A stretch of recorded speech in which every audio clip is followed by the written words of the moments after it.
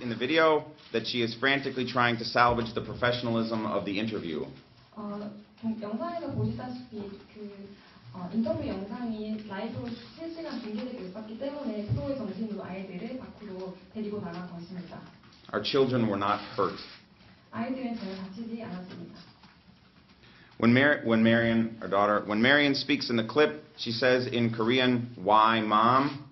Because she is responding in surprise because we normally do not treat our children the way you saw in the clip. 영상에서 딸이 엄마가 데리고 나갈 때 왜 그래 엄마라고 말하는 장면이 있는데 그것으로 아시다시피 저희는 서재에 아이들이 자유롭게 드는데 오늘따라 이렇게 밖으로 나가니까 놀라서 아이가 그런 반응을 보이는 것 같습니다.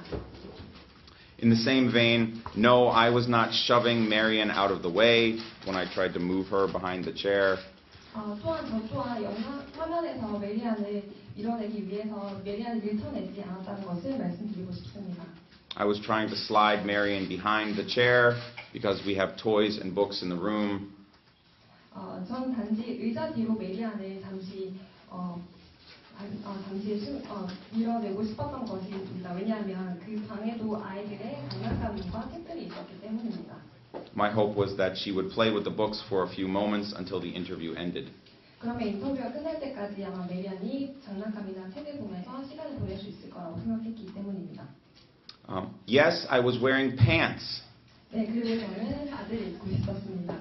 Everyone keeps, someone at lunch today asked me, someone at lunch recognized me today at the Sangnam Hotel and asked me if I was wearing pants.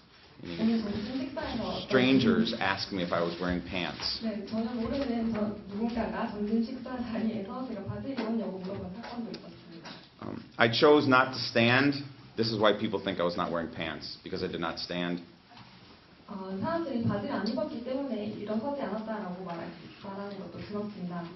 I chose not to stand because I was trying to save the interview. 제가 일어서지 않는 이유는 인터뷰에 좀 더 집중하고 싶었기 때문입니다. No, this was not staged. Many people have asked me if we have organized this, if we organized this, if we faked this. No, it was authentic. 누군가는 이걸 꾸며낸 영상이 아니냐라고 하는데 전혀 꾸며낸 것이 아닙니다. No, we did not fight. My wife and I, we did not fight after the blooper. 그리고 영상 인터뷰가 끝난 이후에 저는 제 아내와 싸우지도 않았습니다. We did not punish our children. 그리고 아이들을 처벌하지도 않았습니다.